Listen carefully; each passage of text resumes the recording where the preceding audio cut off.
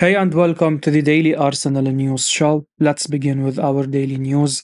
Arsenal believe Reiss Nelson is keen to sign a new contract with the Gunners.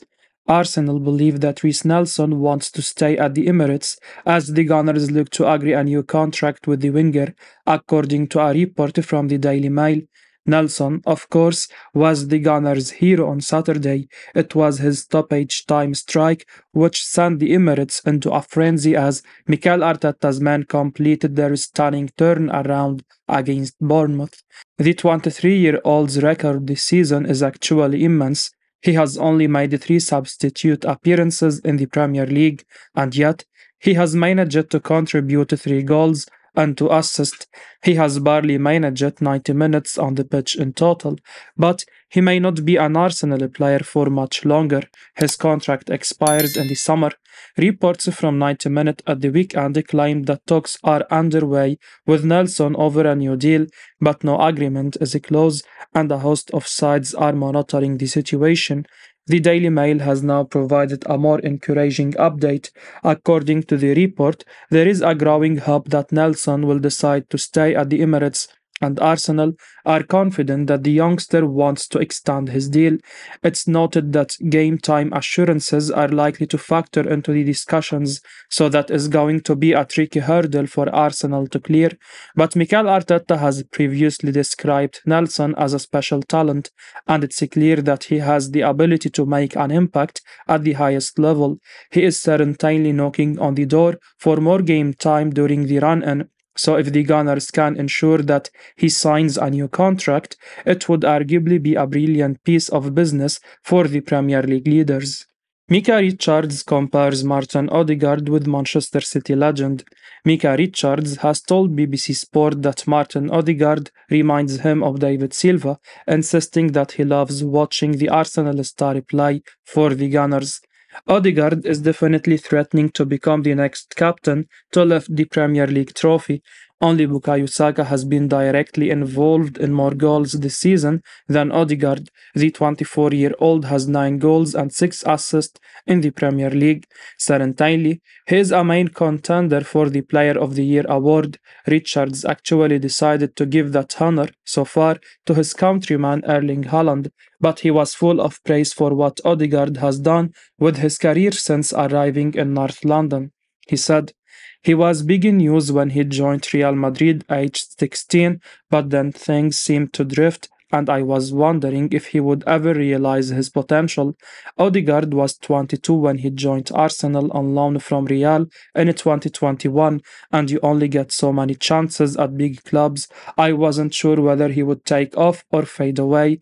So for Odegaard to turn things around for himself like this is impressive, especially in one of the world's most competitive leagues, and then to take the responsibility of captaincy to inspire his team too. Odegaard reminds me of my old City teammate David Silva in the way he wants to get into pockets of space, get on the ball, and dictate play. He does it also effortlessly too, and I love watching him play. There is no doubt that signing Odegaard was a transformative deal for Arsenal. He had struggled with Real Madrid, but he had that aura of a superstar that the Gunners had rarely had amongst their squad over the last decade, and he has backed that up by making such a difference in their title push this year. He is never scared to get onto the ball, and he very much leads by example. For that reason, you can definitely understand the David Silva comparison. There was a calmness which would descend over Manchester City when the Spaniard got the ball, and Odegaard has that same ability to bring composure to Arsenal. That composure is going to be crucial over the coming weeks. Crooks says Thomas Partey had the game of his life. Gareth Crooks has told BBC Sport that Thomas Partey had the game of his life on Saturday as Arsenal beat Bournemouth to keep their Premier League title hopes very much alive. The Gunners looked set to let Manchester City close the gap. Just 2 points at the weekend, Pep Guardiola's men had already beaten Newcastle by the time the Gunners went 1-0 down inside 10 seconds to the Cherries, and it got worse for Mikel Arteta's men.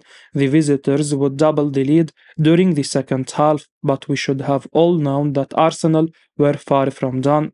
It was Partey who sparked the comeback, and what followed was goals from Ben White and Reiss Nelson. The latter certainly sent the stadium into a frenzy as everyone realized just how important that victory could be. It was a remarkable turnaround from Arsenal, regardless of where the opposition sat in the table, and the Crooks was absolutely blown away by the performance of Partey in the middle of the park. He said, "At the moment, everything Arsenal seems to touch turns to gold. Granit Xhaka misses his first Premier League game of the season just as Partey returns to the side from injury and has the game of his life. The Ghana international got Arsenal back into the game after an awful start. It was also his perseverance and drive on the edge of the Bournemouth box that provided the opening for Ben White to score the equaliser, the England defender's first goal for the club. Arsenal have definitely benefited from having Partey available for much of the campaign so far. Injuries have previously restricted his game time in North London. Arsenal have only lost three league games in this campaign, and two of those have come when Partey has been unavailable. Funnily enough, the one defeat he was involved in came at Everton, and on that occasion, he came off just before the winning goal was scored. Not that his presence would have necessarily made a huge difference at that stage, but Arsenal are no longer so reliant on Partey. The January move for Jorginho has been inspired despite how some Gunners fans reacted to the links, and as Reiss Nelson showed, the Gunners have the kind of depth all over the park which suggests that they may be starting to become title favourites. Ben White gives his reaction to Arsenal comeback win. Ben White has reacted to Arsenal's win against Bournemouth and insists it was fully deserved. The defender was among the scorers as Arsenal stormed back from going 2 goals behind. Mikel Arteta's men are proving they have the mentality of would-be champions, and wins like that show they will be hard to stop. The Gunners remain 5 points clear at the top of the league table as Manchester City chases them, and White believes they deserved the win against the Cherries even though they went behind. He said via the Daily Mail, "That is football, the emotions of the game and the different ways it could have gone. I think it's all down to the boys and how we work each day. It's a result we fully deserve. Every week we keep building and winning games, and that's what we managed to do. We just keep going, play the way we play, and the goals will come. It was unbelievable. It was Reece that scored for me, so I am very grateful." No opponent is easy to beat in the Premier League, and Bournemouth gave us a good fight, so we deserve credit for earning the points in the game. This has been a good term, but we must hold our breath and keep winning even though it's not long before we reach the end of the season. Rumored Arsenal, Chelsea, and Liverpool transfer target drops hint over his future. Juventus midfielder Adrian Rabiot has dropped a hint over his future amid transfer rumors linking him with the likes of Arsenal, Chelsea, and Liverpool. The France international is due to be out of contract with his current club this summer, and it remains to be seen if he will stay where he is or look for a new challenge. Still, if Rabiot does move on, it seems he's keen to ensure he is playing Champions League football, which could offer some clue in terms of the clubs he's been linked with in the past. Arsenal, Chelsea, and Liverpool have recently been mentioned as being in contact with Rabiot's representatives in a report from 90 Minutes, but he is scouted by Fabrizio Romano as making Champions League football sound pretty important in his decision making. Adrian Rabiot on contract expiring in June. I wanna play Champions League football. It will be a crucial point to make a decision on my future. New deal with Juventus. There are no recent talks, but we have time to do that. There is no news at this stage. This would probably rule out Chelsea as an option for Rabiot, as the Blues are struggling at the moment and highly unlikely to get into Europe as things stand.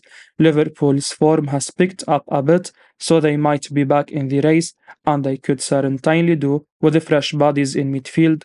Arsenal, meanwhile, seem nailed on to be back in the Champions League, so could be the best option, with Mikel Arteta also looking in need of more options in the middle of the park. Arteta could give up Tierney to sign Manuel Locatelli. Arsenal could be ready to up their interest in Manuel Locatelli once again and may even offer up Kieran Tierney to get the deal done. According to Calcio Mercato Web, Arsenal want to sign Locatelli after showing interest in the Italian midfielder in the past. CMW claims that Arsenal's interest in Locatelli is concrete, and to test the water, they could even look to throw in Kieran Tierney to convince the Turin club to do business. Tierney, who Arsenal signed for £25 million, has dropped down the pecking order this season. The signing of Zinchenko has seen Tierney's game time become limited, to say the least. There is said to be a growing belief that Arsenal will allow Tierney to move on in the summer. Locatelli, who has been described as perfect, has had interest from Arsenal and Chelsea in the past. Tierney, meanwhile, has been credited with having Juventus as admirers. The report here linking Tierney and Locatelli with a swap would make sense given those reports. Arsenal won at the weekend in a dramatic fashion and are now favourites for the title. However, they already have plans to sign a midfielder in the summer. Declan Rice has been linked, but Locatelli could provide an alternative. Locatelli showed his class not so long ago in the Euros, and he is a fine player when he is on song. Arsenal need to make sure the middle of the park is sorted for the next few seasons. At the moment, if they get an injury to someone like Partey or Xhaka, it does seem to leave a big void. Locatelli would bring a touch of class and experience to Arsenal. Crucially, too, he is a winner, and that's what Arsenal seem to be adding to their squad recently. Journalist shares update on Declan Rice amid Arsenal and Manchester United interest. CBS journalist Ben Jacobs has told Give Me Sport that Manchester United admire Declan Rice, but Arsenal believe they are leading the race to sign him. Mikel Arteta's men have been heavily linked with a move for Rice ahead of the summer, with West Ham seemingly resigned to losing their star man. The Gunners have bolstered their options in the middle of the park by bringing in Jorginho from Chelsea, but they will need further additions in the position at the end of the season. Petty O'Rourke recently claimed that Arsenal will go all out for Rice this summer, but Arteta's men will face competition for the 24-year-old signature, with the likes of Manchester United and Chelsea both interested. Speaking to GMS, Jacobs provided an update on Rice's future at West Ham and claimed that Arsenal believe they are the front runners to land him at the moment. He said the following: West Ham are resigned to losing Declan Rice, so there will be a summer sale because Rice wants either Champions League football or a club that he knows over time he can get Champions League football with. And there are those outside of Chelsea and Arsenal that admire Declan Rice, Manchester United and Newcastle United, but I think Arsenal feel like they are the front runners and Chelsea are going to be very seriously in the race as well because Rice has always been a long-standing priority. Rice has been described as a world-class player due to his displays for the Hammers over the past few seasons. West Ham will face a big decision over the England star at the end of the season, with his contract set to run until 2024. Gary Neville has said that he believes the midfielder should not be worth any more than £60 million, but it would be a massive surprise if West Ham allowed him to leave for that kind of fee. Rice would undoubtedly be a brilliant addition to the Arsenal midfield, and while they will face stern competition for him over the summer, the North Londoners will be an attractive opportunity for the Hammers star. I will be uploading daily Arsenal news, so keep your eyes on the channel and don't forget to like and subscribe. I appreciate your support. Peace out.